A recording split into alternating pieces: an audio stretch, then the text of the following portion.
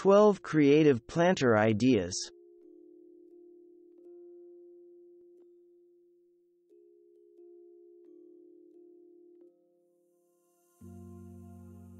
Have you always wanted a succulent garden, but you thought you didn't have the space for much variety? This Wagon wheel garden can accommodate dozens of succulent plants in a very contained space. Of course, you could plant anything you want in this garden.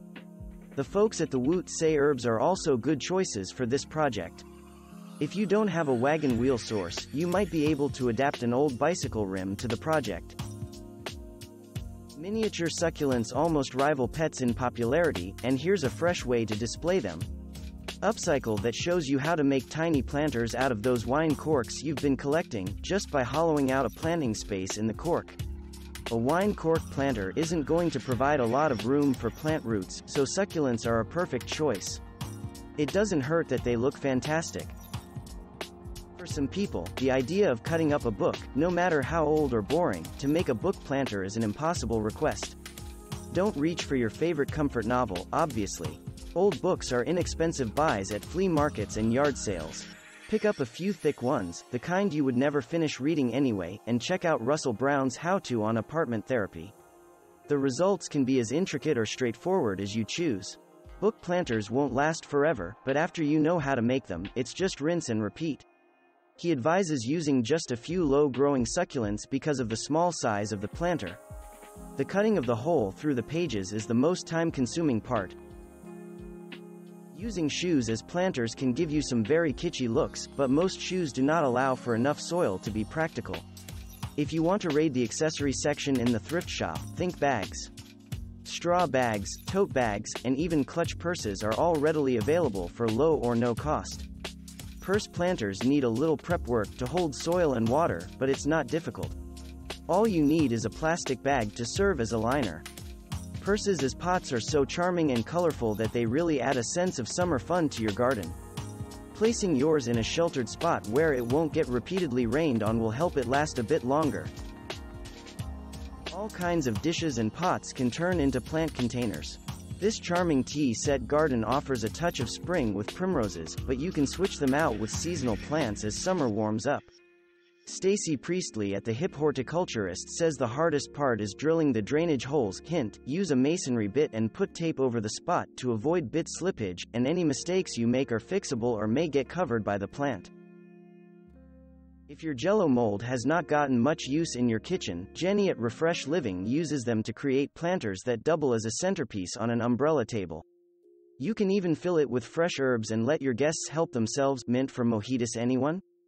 If you don't have an umbrella table, this planter looks just as lovely with a candle in the center. Do you have an acoustic guitar that's beyond repair? You can make it into a wall decoration, or you can give it a new life as a guitar planter. Some people are content to simply stuff a small pot in the hole, but kitchen guitars went for a more creative approach. Sawed open in half, this planter showcases both the plants and the structure of the instrument. Combine your love of gardening and your love of sports with this hanging basketball planter. Suraj Sajo submitted this tutorial to Instructables, but it could be duplicated with soccer balls, volleyballs, or even footballs. It's simple enough, requiring only a utility knife and some string. For once, sports equipment isn't banned from near the garden. It could make a fun gift too. It seems like every flea market has an old bird cage for sale for mere peanuts. Don't ask what happened to the bird, just scoop up the cage and turn it into the perfect birdcage container garden.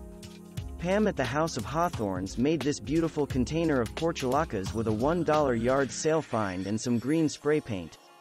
She makes it sound easy and has also included an instructional video. Vertical gardens aren't just trendy, they can also be practical. A project in a kit can be expensive, but that's not the approach you would expect from Cindy Barton at Flea Market Gardening. Who would have thought a roof vent would make an amazing garden container? All it takes is the kind of vent with screening on the back, normally to keep out animals, and some dirt to fill it up. As soon as the plants fill in and hang onto the dirt, it's ready for display. You'll never shop a flea market the same way again. Is your garden missing a sense of elegance? The DIY show-off herself, Rachel, can help you fix that with a chandelier hanging basket, and it's not hard at all to assemble.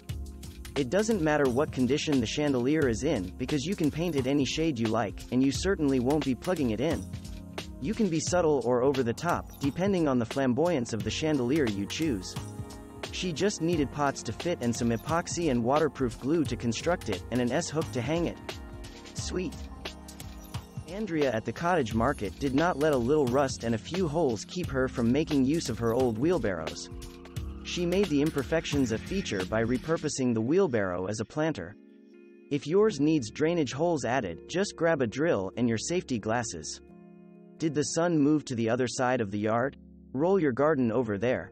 Andrea's wheelbarrows are true vintage, but any old wheelbarrow gains character when it's filled with blooming annuals. Thanks for watching. Subscribe for more interesting videos. And please hit the like button for the YouTube algorithm.